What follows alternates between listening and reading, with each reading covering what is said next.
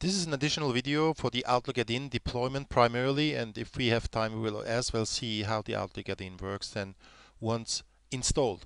As you have seen, the Outlook add-in deployment is available from the Room Manager.com download link, and once it's installed on the client machine and you start your Outlook add-in with this Room Manager Outlook add-in, you will see that under meeting requests there will be this Outlook add-in available. So this is the proper way how you can use this Outlook add-in to make then, once installed, the installation.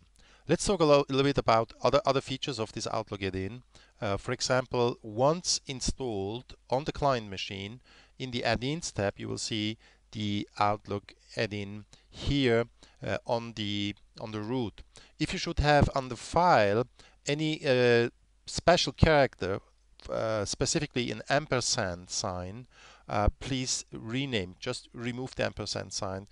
This might issue licensing issue and licensing error messages. So just check that the file location in the path name there is no ampersand sign. If so, remove the ampersand sign. And from here you can go click on this go, and then you see that the Room Manager add-in is installed. If you want to remove the add-in from the Outlook add-in from the Outlook client, you can just remove it here and then close it. Leave exit Outlook, start Outlook again.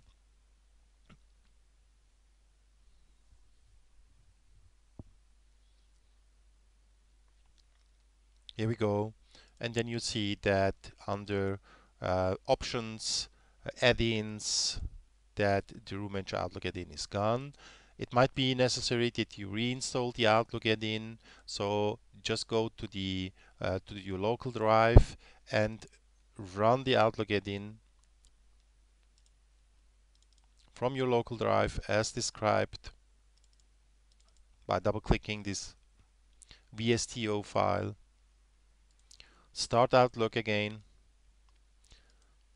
leave it first, start it again, and check what happens.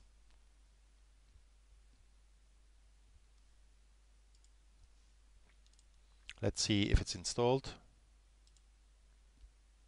Under add-ins, you see that it's not available, so this means that you need to uninstall and install the Outlook add-in by going to Add, Remove Programs.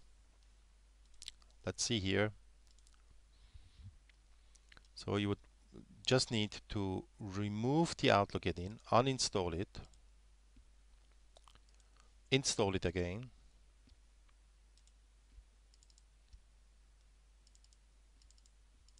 by double-clicking the VSTO file. Start Outlook, and you will be prompted with the login prompt for the space. So this is the Room Manager URL where your site is up and running. So just copy this URL correctly, check if there's HTTPS or HTTP, enter the friendly domain name, enter the username. In this case, unfortunately, this user is as well the administrator, but you just need to enter the username with the proper credentials. This user must have an access on this Room Manager site, otherwise it will not work. Say login, start Outlook, and you will see that under meeting requests the Outlook add-in is available, and you can just make a test. This is a web service which retrieves the information. Just see if the connection is there. If there's no connection, the drop downs are not filled in, and so the user can make here from the Outlook add-in, from the meeting request with the Outlook add-in directly the bookings on the Room Manager site. In another video I will cover then how to use this Outlook add-in. This is something that you have to take care. Just to recap, download the file, unblock the file if it's blocked, copy it to a folder, run the VSTO file, start Outlook, enter the credentials and the site URL correctly, and troubleshoot if any issues by uninstalling and installing back. Thank you very much.